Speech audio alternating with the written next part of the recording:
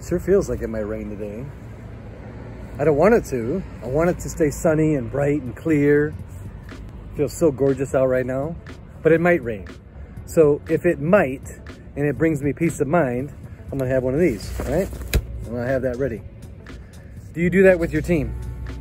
Do you have conversations about what might be coming, and help them grow or watch them go? Julie and Bev's book that we've been studying these past few weeks, it's talking about foresight and thinking ahead and thinking about what might be impacting not only the company, not only the organization that you belong to, but your own career as well. And having conversations along the way, adding foresight to your conversations.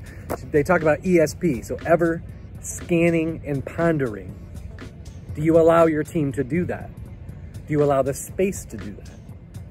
In one of the recent polls that I put up, it was fascinating. We're talking about how frequently would you like to have 15-minute, little micro 15-minute conversations about your career development with your manager, and 99% said, so we had some options, right? Yearly, annually, maybe that's what you do, the performance review, monthly, quarterly, weekly, daily, what would that be like? And 99% said at a minimum quarterly. So that's 4 times a year. So in those moments, if you're thinking and you're struggling, great questions again, great questions to be found in here.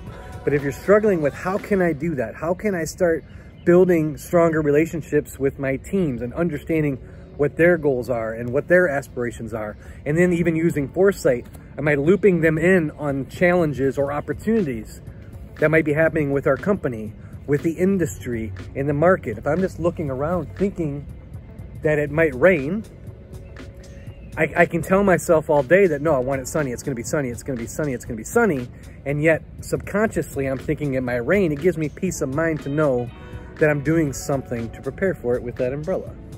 So day to day, thinking about how we can incorporate these micro moments, using foresight, thinking about what could be, looping people in on what is happening and potential challenges and opportunities, again, that could be coming our way, can help your team not only understand how they can make an impact within their company and within their role that they serve the company in, but also within their career as a whole, and having that umbrella of opportunities and options ahead of them so that they know what they can be working towards. I'd encourage you to include foresight in your conversation. I'd encourage you to reach out and get this book. It's really cool seeing a lot of people who have picked it up already.